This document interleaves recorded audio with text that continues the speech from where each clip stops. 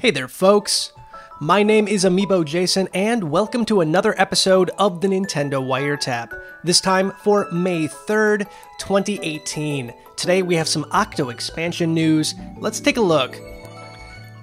Alright folks, it's almost here. The Octo expansion is coming very soon. In fact, it's coming out this summer. And while we have a lot of information about what to expect from the game, there's still some things that have remained a mystery. But today, Nintendo of America has shared a brand new video showcasing some new things about the Octo expansion. The new video shows Agent 8 taking to the skies with what appears to be an ink-filled jetpack. Now, it appears the point of this mission is to get through it as quickly as possible, splatting enemies and flying through rings. The ring thing kind of gives me some flashbacks to Superman 64, but overall this actually looks pretty darn cool.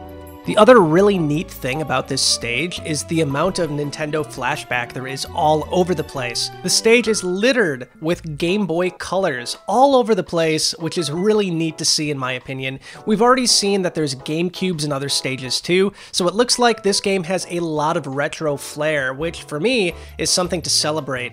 But there you go, that's the new information we have on Octo Expansion. If you want to check out the full trailer, we have a link in the description down below. Or if you want to pick this up, you can do it very soon.